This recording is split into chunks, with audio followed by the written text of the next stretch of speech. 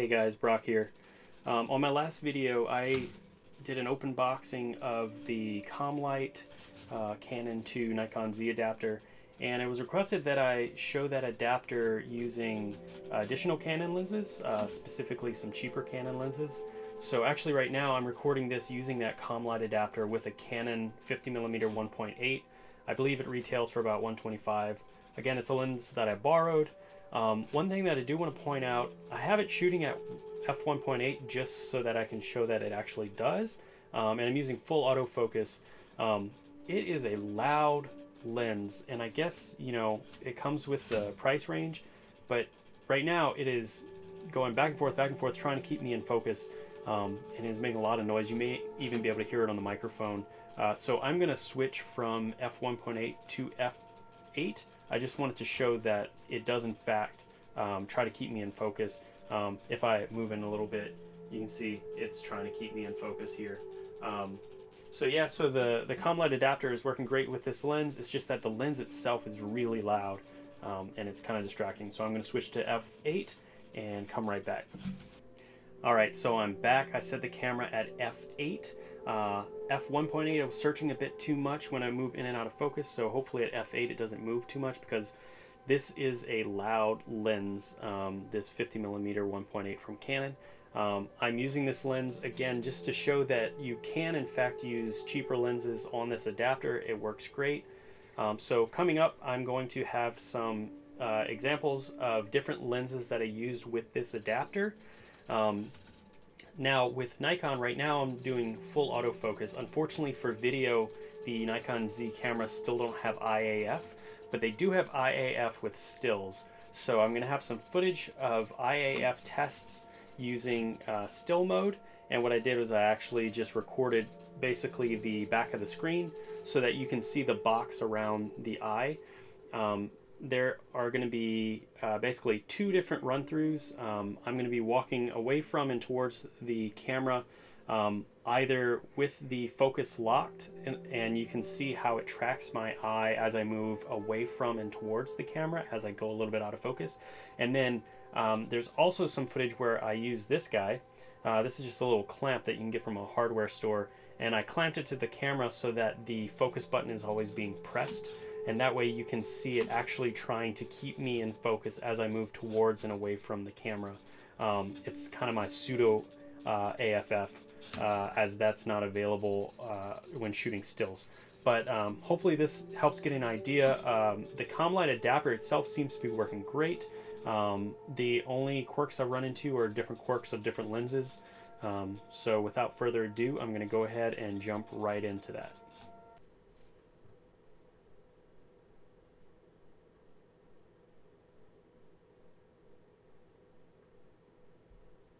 So that was weird. I was reviewing the footage on the back of the camera, and I saw what you saw. I have no idea what happened there. I don't know if it was the adapter. I don't know if it was the lens. That is the first time I have seen that happen. Yeah, I don't know what's going on.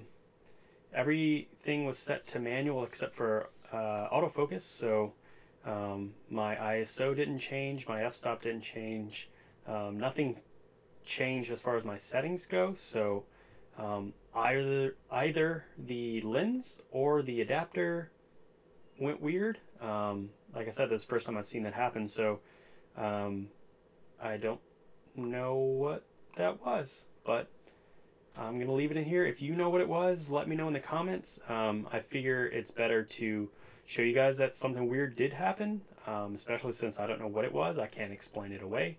But yeah, on that note, I'm going to move on to the other footage that I promised you with the IAF tests. So yeah, hopefully nothing weird like that happens again. Okay, so here we're going to have some examples of locked focus at 50mm. So I focused in the center of the space, and I'm just moving in and out of focus with my body to see how it tracks, specifically looking for my eye. You can see that I have IAF turned on, and that's what that little yellow box is trying to track my eye. So I did some turning, did some waving my hand in front of my face just to have it lose track and then see how quickly it can regain it. You really aren't seeing very much difference between the native Nikon Z 24-70, the Canon 24-70, and the Canon 50mm. Not much difference here. Okay, so here I'm going to do some continuous focus. Again, I use that little hardware clamp to hold down the focus button. That way the lens will actually shift focus as it tracks me when I move my body forwards and backwards. You can see again there isn't too much difference. There is a slight difference in focus speed, but that is, you know, the difference between lenses here. The adapter is working pretty well. You know, the tracking is all done in body of the camera, so the adapter isn't affecting that very much, but the difference between lens is affecting how quickly it can find focus. Here again we have a locked focus test, this time at 70mm. I only have the Canon 24-70 using the adapter. I've got the Nikon Z 24-70 for reference. They're both running at f8, same settings, so that you can compare the difference between the two. Not much difference at all. So yeah, seems to be working just fine.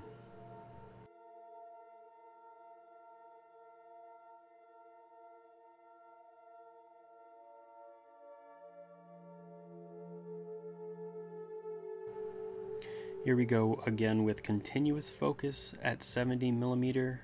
So I actually have these two lenses with some different settings. At the top you'll see they're both at f8, and then at the bottom I have the Nikon Z running at f4, which is the fastest you can set it to, and the Canon 24-70 at f2.8. I sort of realized after the fact that I should have shot them at the same f4, but unfortunately I returned that lens and so I don't have it right now, so I can't do that. But even still, at f2.8, which would be a more difficult track, you can see that it's just as good as the Nikon is at f4, so the adapter is not affecting that at all. Okay, so here's a locked focus test at roughly 100mm. So I'm using the Canon 100mm 2.8 with the adapter, and for reference I'm using the Nikon 105mm with the F to Z adapter. So you can see not much difference between the two at a locked focus. Coming up, I do have the continuous focus test, and I was told ahead of time when I borrowed the Canon 100mm that the lens is actually kind of busted, so the autofocus doesn't work that well, but I did try to do a test on it, and so you'll see that coming up. So again, at continuous at locked focus, not much difference between the two, as it's not trying to change focus and the targeting is done within the camera. So with that preface, here comes the continuous focus. So I did do both the Canon and Nikon lenses at both f8 and f4. You can see the focus works great on the Nikon lens, but it is jumping in and out and going crazy on the Canon lens. Now that is not due to the adapter. The Canon 100mm lens that I used has some focus issues even when you connect it to a Canon camera, but I did want to include this in here just so that you can reference it. Alright, so I'm back to using the Nikon Z 24-70 f4. This guy is much quieter, and my ideal lens that I have on hand for shooting video. I've got it at 50mm right now, and unlike the 50mm Canon, I don't hear it grinding gears or trying to keep me in focus at all. It is very quiet. In fact, I can't hear it at all. I'm just going to assume it's got me in focus because I've got full autofocus turned on. But anyway, back to the previous clips. So those are all of the Canon lenses that I have access to right now. I wish I had more to try with the adapter to show you guys which ones work. Again, you can get a full list of what lenses work with the adapter on the Commlite website, and I haven't had any real issues with the adapter. I had, unfortunately, some issues with 2 of the 3 lenses that I had to try with the adapter. The 100mm clearly has focusing issues that I knew coming into it. The 50mm, I still don't know what happened in the intro when all of a sudden I got blown out. My settings were still showing that they were exactly the same, that they had not changed. I basically had to turn the camera off and then back on for it to reset and then get the correct settings. So I'm gonna blame that on the 50mm because I haven't had any issues with the other lenses as far as that goes.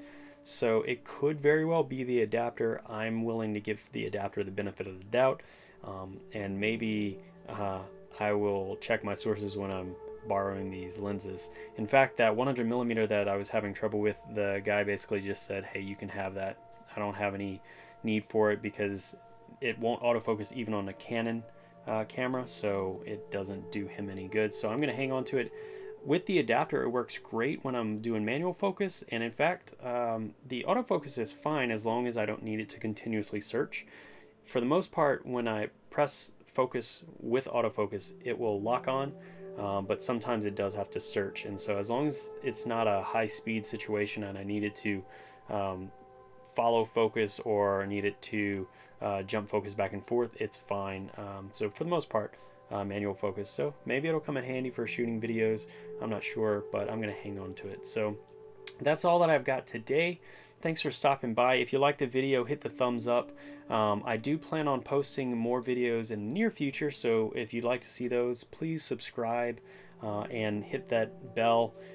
If there's a thing that you can hit on YouTube in order to notify you when my videos come live, go ahead and hit all those things, and I will try to get you some more stuff in the near future. So yeah, if there's anything else that you guys want me to check out, let me know in the comments below. If there are additional Canon lenses you want me to try, you know, send some my way. Wait. But other than that, thanks for stopping by. Thanks for watching the video. Thanks for sticking through this long, and you have a good day. So I'll talk to you later. See ya.